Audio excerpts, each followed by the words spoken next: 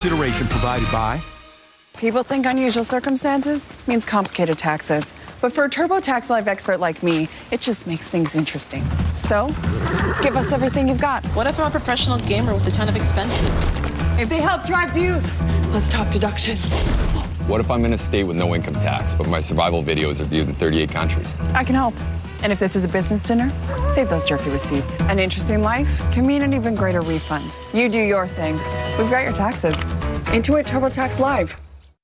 We are on the set of 911 Lone Star with the man, the myth, the... Happening now. 3-year-old Lena Keel now 17 days missing. We take you back to the new area of interest that the FBI has been searching now for a second day in a row. Next. And as Omicron cases continue to rise in Bexar County and people try to get tested, what one chain of urgent care clinics is seeing and how it's different from other spikes. Our next cold front arrives midday tomorrow. I'll be back to let you know what that means in terms of temperatures and wind in just a bit. The News at 5 starts right now.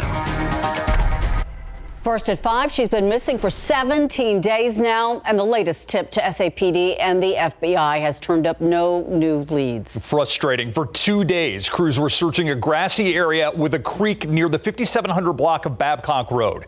This video gives you a general idea of just how far that location is from where Lena Keel was last seen. It's more than 2 miles away from her family's home at the Villas del Cabo apartment complex. Our Japhanie Gray joins us now from that scene with why the search has now been called off. And where are we now in the investigation, Japhanie?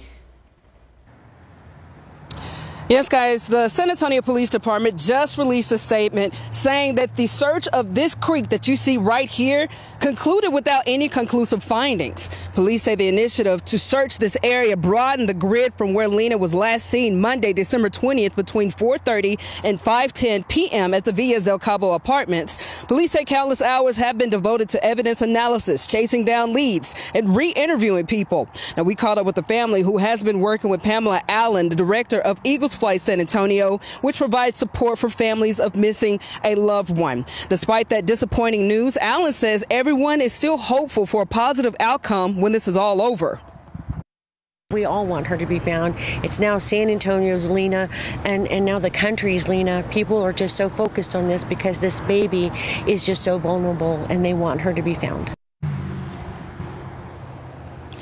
Now, it is unclear when another search will take place, but police say that the next steps include widening the scope of the search for Lena and collecting actionable leads. They and the FBI are still asking for your tips for a reward up to $150,000. You can call their missing persons unit at 210-207-7660. Now, coming up at 6, you'll hear more about Lena's family and what they've been going through since her disappearance. Steve, Ursula? Japhanie, you mentioned that family. Our thoughts certainly with them tonight. I know we're going to be hearing from them tonight at 6 o'clock, but can you give us a sense of how they're doing right now with all this going on? Yes, Steve, obviously there is a language barrier there, but I spoke with him and like I mentioned earlier, you can tell that he's hopeful. You know, he's prayerful, obviously. And of course, he's just worried because he doesn't know where Lena is. And again, if she's alive. Again, this is still being investigated as a missing persons case. But right now, all he can do is pray and hope that she's found safely. Thank you, Japhanie. As do we. Thank you, Japhanie. Meantime, 2 people found dead at a Southeast Side apartment on Sunday, now identified. They are 18-year-old Joshua Charles Wilson and 19-year-old Regina Noel Salazar. San Antonio police believe that the 2 died in what may have been a drug-related shooting at an apartment complex in the 400 block of Montrose. They say 2 others were hit by bullets that went through the apartment walls. The woman who was hit is expected to be okay, but at last check, the man was in critical condition. It is unclear who exactly the shooter was or if anyone else was involved. A man in the hospital after he was hit by a driver on South General McMullen this morning. San Antonio police say it happened about 7 a.m. They say the man not in a crosswalk when someone in an SUV hit him. Another driver then ran over to the man. He was taken to the hospital with life-threatening injuries. Neither of the drivers are facing charges. New at 5, a fire leading to drug arrests and a potential arson charge. The fire broke out at this Southeast Side apartment complex along Pecan Valley Drive and South New Braunfels. Firefighters telling us that there was drug activity in the apartment and 2 people were arrested. We do not yet know whether the drugs played a role in that fire, which only affected 1 unit. No one was hurt. A fight between family members turns into a deadly quarrel. It's led one man to the Bexar County courtroom. Edison Karaman is accused of murdering his cousin Christopher Karaman back in 2020. This trial, the only in-person trial underway at the courthouse. All others have been suspended for the month. Our Erica Hernandez with the latest on this fatal family feud.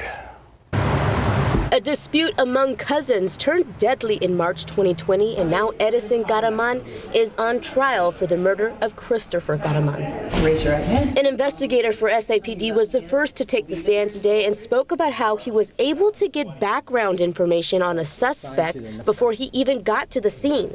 Witnesses had already told police who they saw shooting from a black car. I was able to look up the name that was given on the radio by the responding officers and the caller.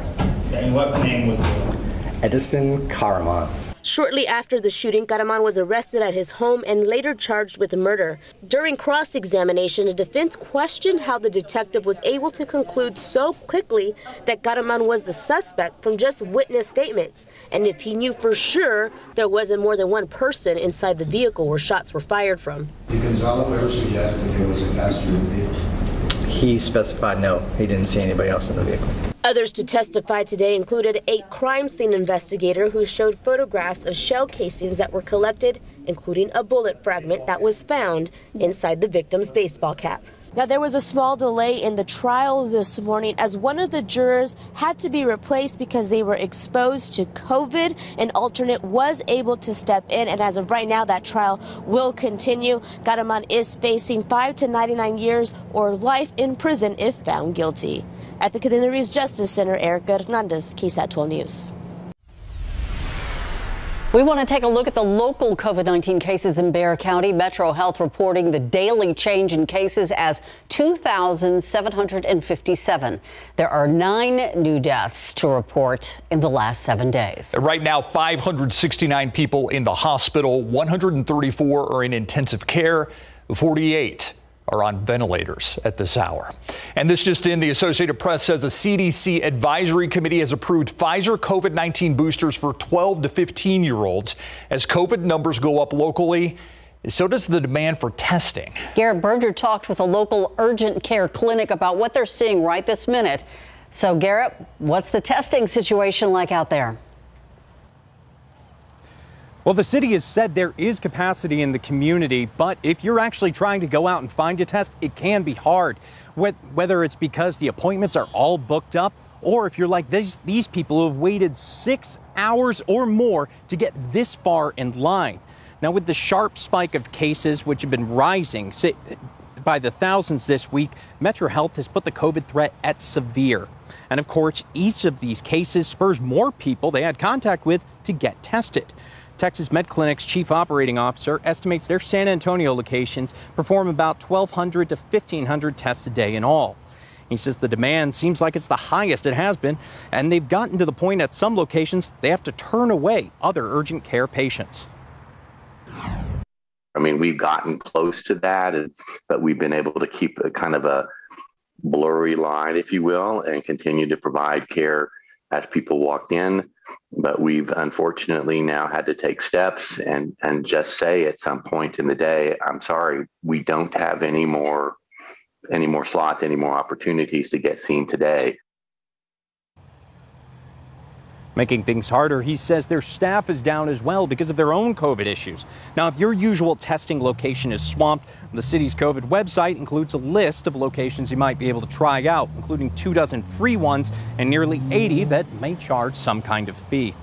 Now, additionally, KSAT's sister station, KPRC, reported that Texas is getting 6 FEMA testing locations, one of which is supposed to come here to Bexar County, hopefully providing some relief to the people who are waiting and who may not even get tested at this location. Live in Fredericksburg Road, I'm Garrett Berger, KSAT 12 News. Thank you, Garrett. In other headlines around America, 13 people are dead. 6 of them are children after a fire broke out at a Philadelphia row house. The investigators aren't sure what caused the fire. They do know none of the 4 smoke detectors inside the duplex were functioning, so they say no one inside had any type of warning. Started our day at 38 degrees, then we warmed up efficiently with that sunshine and fairly dry air in place. Made it up to 77 by the afternoon, the average high being 63, and noticed a record 81. Now, get ready for another cold front to affect things around midday tomorrow. But right now, we're feeling the comfortable conditions. Beautiful out there. 79 Del Rio, 78 Santa Maria, 77 right now in Seguin and Utopia, and even 80 degrees. As we go through the evening hours, not much is going to change. Minimal breeze, pretty much a calm wind, clear sky, and temperatures above freezing tonight will be 56 at 10 o'clock. By midnight, about 49 degrees. Cold front hits about noon tomorrow. Some changes happening throughout the day, and then another cold front later in the forecast period. I'm going to help you prepare and plan around it coming right up. Need a lot of planning for a week like this. Thank you, Adam. There are only 4 places in Texas with red light cameras, and 2 of them are right here in our area. Our Samuel King joins us now. Sam, you've heard from people wanting to know, all right, they get caught in one of these red light cameras. Do they have to pay the ticket? It's a bit of a complicated answer there, Ursula and Steve. Balcones Heights and Leon Valley both still operate red light cameras despite a 2019 state law that bans them. Both cities were allowed to keep those cameras because of long-term contracts, but they're not allowed to hold it against you if you don't pay the ticket when it comes to renewing your vehicle or license. And you could be reported to collections, although it's not authorized to be on your credit report. One person who received a ticket calls the whole thing misleading. So yeah, they need to take them down and they need to stop sending these out. How many people have paid this instead of paying a bill? You hear more from Jason Campbell at 6 o'clock. The Leon Valley City Council voted last April to explore ways to get out of the contract, but right now it remains in force. Red light cameras will be on the agenda for the community's annual town hall later this month, while Balcones Heights cites the safety benefits of the camera for keeping the program in place. As for traffic this evening, some slowdowns on the east side. This is 35 at Loop 410. You can see some slow traffic there. So taking a quick look at your travel time here in this area, 16 minutes southbound, 12 minutes northbound. Ursula?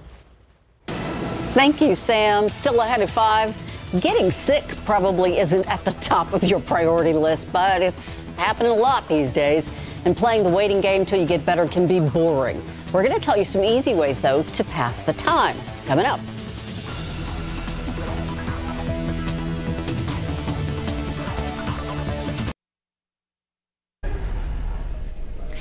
Many already didn't have enough, and now Omicron has made it worse. I'm Myra Arthur here in the newsroom with stories we're working on for 6 o'clock. We're talking about restaurants. There was already a labor shortage, leaving restaurants struggling to find enough employees.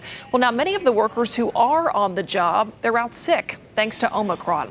So how are businesses handling this latest storm, and what can you expect the next time you decide to dine out? We talked to the Texas Restaurant Association and employees of a longtime business on the city's south side. Plus, I can ask her questions if you just wouldn't bother me, please. Yeah, I know you don't want me to bother you. Day 2 of a contentious hearing over the name of a woman who was running for judge. The candidate is part of the Uresti political family, Lisa Uresti Dasher. Attorneys for her opponent in the primary claim that that's not the name she normally goes by, and she only used the Uresti name to get more votes. Well, a judge made a decision in this case today. We'll break down the arguments on both sides and explain what happened as a result, coming up at 6 o'clock. Thank you, Myra. And to delve a little further into what she was talking about earlier, what do you do when you're stuck at home sick? With Omicron surging and flu cases on the rise, you may find yourself under the weather and having to keep to yourself. 12 on your side's Marilyn Moritz on some ways to pass the time while you get better. Sound familiar? Coughs, aches, fever, being sick stinks. But there are some ways to make your at-home recovery a little easier, like binge watching those shows everybody talks about but you missed. With more streaming services than ever, a dedicated streaming player is often the best way to access them, even if you already own a smart TV. They may have features or services that your TV lacks. The Amazon Fire TV Stick 4K Max is $35 and did well in testing. Just because you can't be with your friends in person, you can still hang out. With a gaming console or computer, you can play with friends online. Of course, you'll need a good headset. Look for a headset that is both comfortable and has great sound quality, including the microphone. You also want to decide if you want it to be wired, which is often cheaper, or wireless, which gives you more freedom but can be pricier. For a wired model, the Turtle Beach Recon 50 is affordable, just $25. It got perfect scores for design, sound, and comfort in CR's user study. Want wireless? The $149 SteelSeries ArcDisc 7 scored just as well. And if you need food delivered, you have options. Consumer Reports evaluated people's experiences with the 4 major food delivery services and found that among these, Postmates was the most prompt. So with good food, entertainment, and friends, being sick can be a little more comfortable. Marilyn Moritz, KSAT 12 News.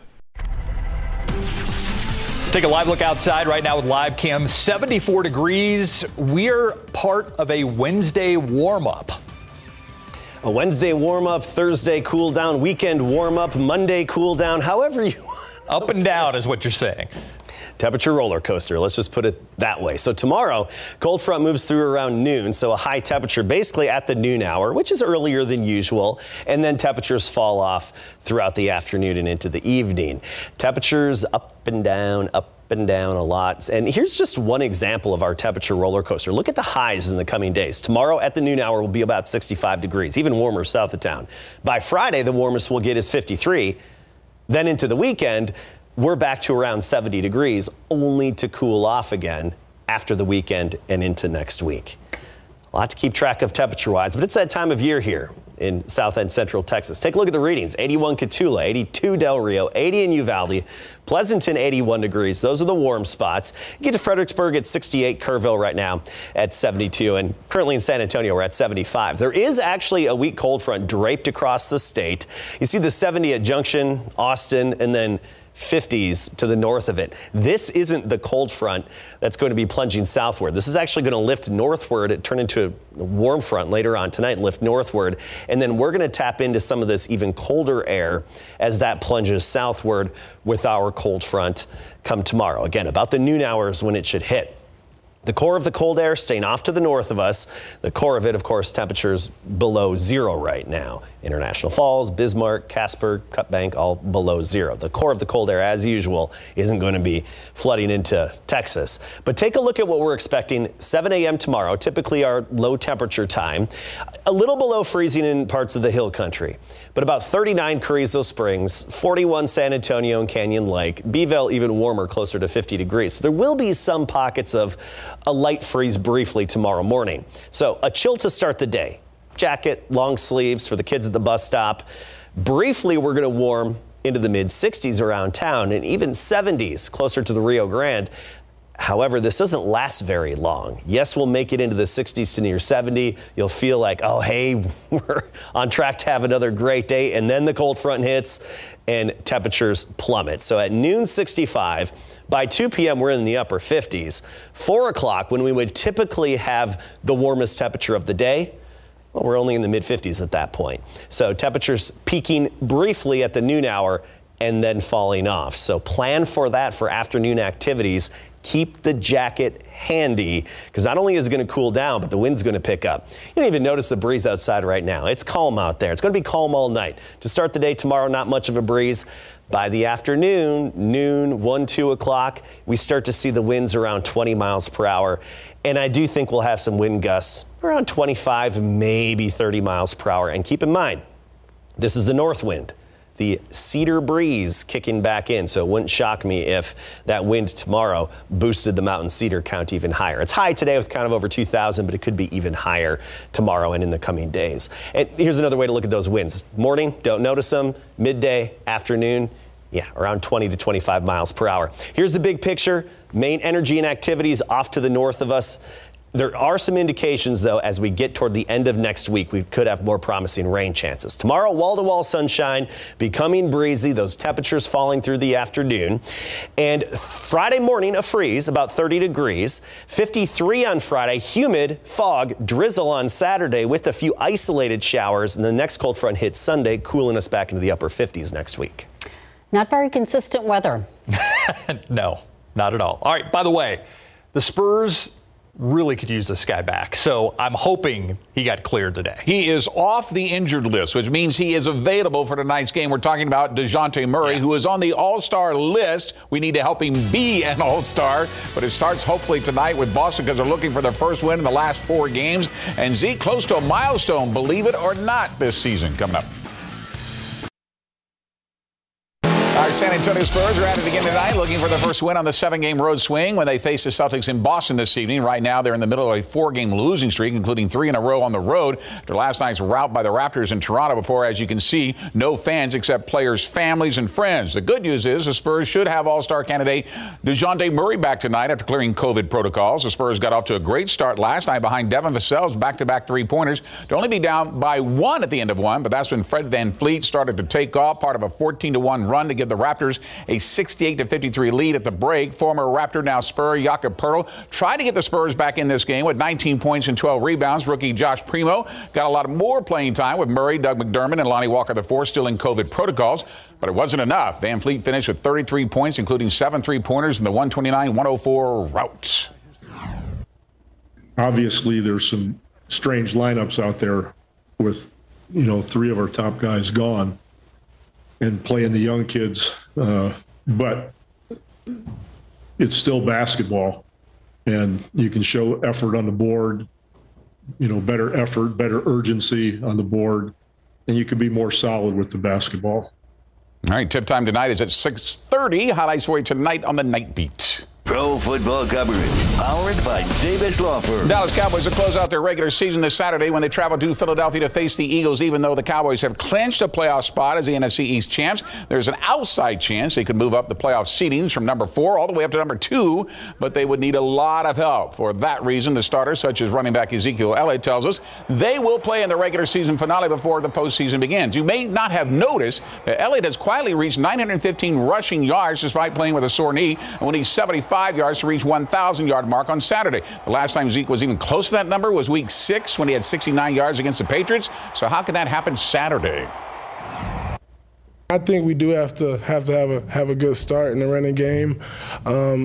We can't get behind. I think that was a little bit of it last week too. And we gotta from the start, get that running game going just so we have confidence in it. You can see if the Cowboys can pull that off live on KSAT 12 Saturday night starting at 7:15. And Micah Parsons has entered COVID protocol, so there's a big question mark whether or not he'll be available for that game. He is their star rookie defensive player. Yeah, better now than during the playoffs. Perfect sense, yes. Yeah, thanks, Greg. We'll be right back. Thank you so much for watching the News at 5 with us. World News up next. We'll see you back here at 6 o'clock.